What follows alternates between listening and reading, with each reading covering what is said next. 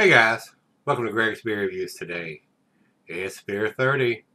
Let's go take a walk, see what's in the fridge today.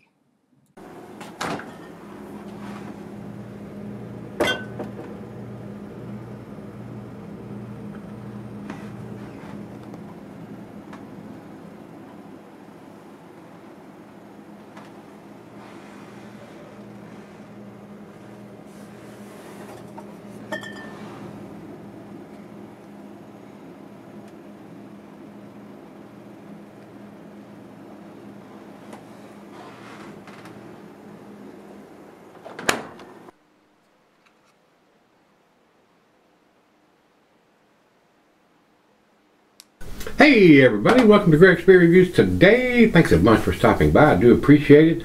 Today's beer comes from Newport Brewing. These guys are an up and coming brewery. They're in Connecticut.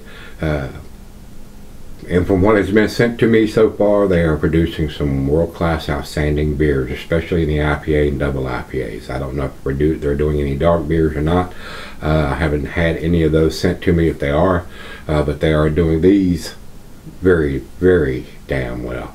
This was sent to me by Christian, and he writes that he picked the beers up on 9/25 from the brewery. He said he didn't have to wait in line. He went during the week. Got a feeling if you don't go during the week and you go on the weekend, you're probably going to stand in line. They're a lot like Treehouse and Trillium and some of those other ones that are brewery only releases, I think, and a lot of people are clamoring and buying all they can get their hands on, because I'm sure there is a limit to what they're allowing you to buy most of the time. This is Hopiary, H-O-P-I-A-R-Y. The date on the bottom of this one says canned on 9/20, looks like 9/25 of 19. It does have the ABV of 8% written on the back, and it does have that canned on date on it. So we got the two most important bits of information, ABV and canned on date. IBUs are not so critical anymore. I would like to see it if it's available, but with the hopping techniques they're doing now with the whirlpooling and stuff, a lot of the times it's not accurate on the IBUs. But you know, if they can give us that information, it's just more information that we have to know whether we're drinking a 50, 60, 70, 80, 100 IBU beer, guys. So over to Untapped, they have it at 8%. They don't have the IBUs, and the commercial script says brewed with large amounts of oats and wildflower honey. It reminds me of wildflower honey. Honey beer would be like a Bell's Two Hearted Ale, which I can't get here anymore. Dry hop with 3 varieties of American hops, flavors of toasted oats, floral honey, tropical fruit, and pine needles. So, Christian, once again, thanks for sending it to me. And let's get this big 16-ounce plain Jane silver can with a stick-on wraparound label into the glass. Not so cloudy coming out of the can here, guys. So maybe there's some settling that has gone on, and we'll get that back in, pour into the glass before I go off camera. But not super cloudy coming out. Looks like a honeycomb here. I guess that's the wildflower honey on the label that they're representing. Looks like a beehive there, guys. About a finger and a half of head. It is a little cloudy. It's not super cloudy, hazy. Doesn't look like a typical New England style, but it does look like an unfiltered beer. Good looking beer. I can see light through the thin part of the glass down here, so not quite into the orange juice looking beer like the one we did yesterday, but very cloudy, very hazy on the bowl part here, but not so much down here. I can see light through it. So to the nose we go. Very nice. Getting some hot presence, some tangerine, some oranges.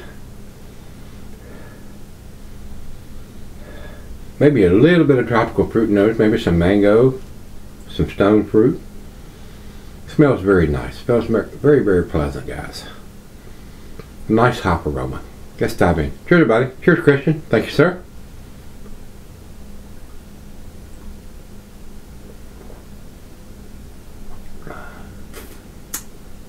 Very pleasant. For an 8%er, it drinks very, very easy. Alcohol is well hidden. a lot of tangerine, citrusy.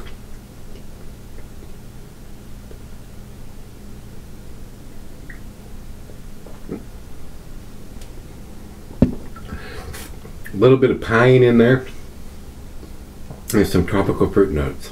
Very, very pleasant. Very tasty beer. I understand why people are standing in line. This is a very well made beer, guys. I'm not sure it's going to end up getting a monster grade, but let's swirl this around in case there's any settling that's going on in the can.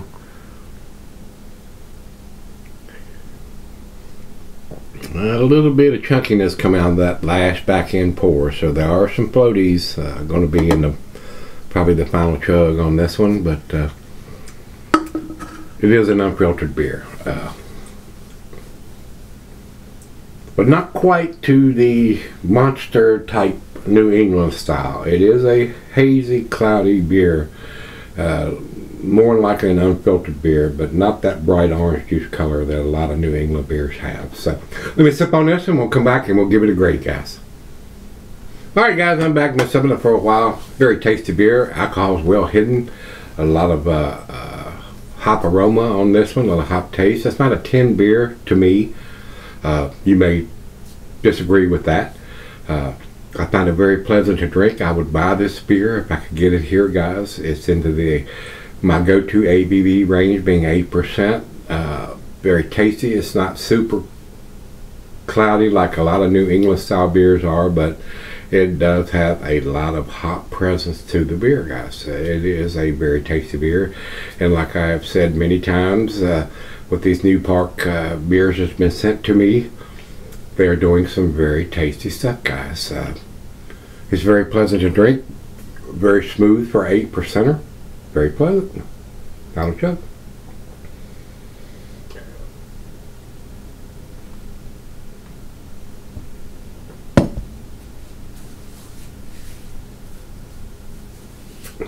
A delicious beer, guys. Not outstanding, world class to me, especially after the one we had yesterday from Treehouse. But it is an A beer. I'm gonna give it an A minus. 93 from me, guys.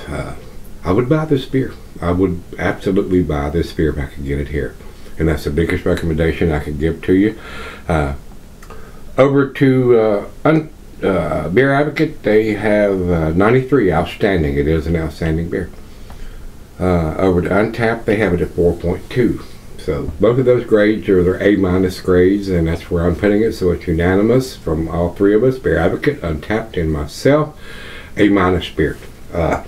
Very pleasant. Not